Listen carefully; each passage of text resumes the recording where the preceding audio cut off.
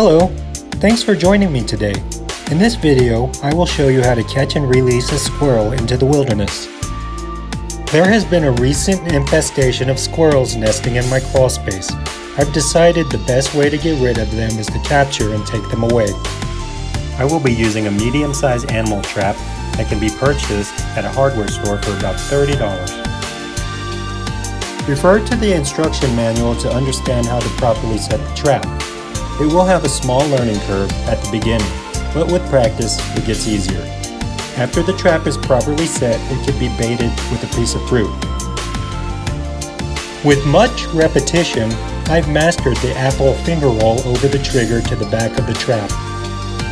When baiting the trap, I always make sure the bait rests towards the back wall of the trap so that the animal properly triggers it when trying to reach the bait. It is always a good idea to test the trap to make sure it functions when the trigger is hit. Sometimes you may have to lubricate some parts of the trap if it is not functioning properly.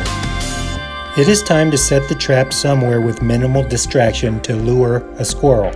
I prefer the fence lines that border my property. Leave the trap alone and perform periodic checks. There has been times I've caught squirrel in the span of minutes after I set the trap.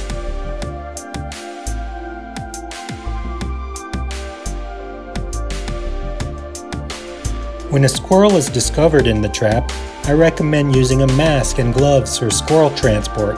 Carefully place the squirrel into the back of the vehicle and try not to spook it too much. You can now drive to the release location. When the release point is reached, find a nice comfortable spot to place and unlatch the trap. Sometimes the animal doesn't want to immediately run out of the trap, and you may have to lift the trap to help it out.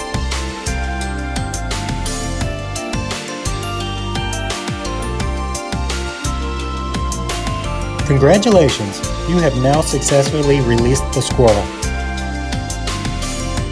If your squirrel problem persists, repeat the process.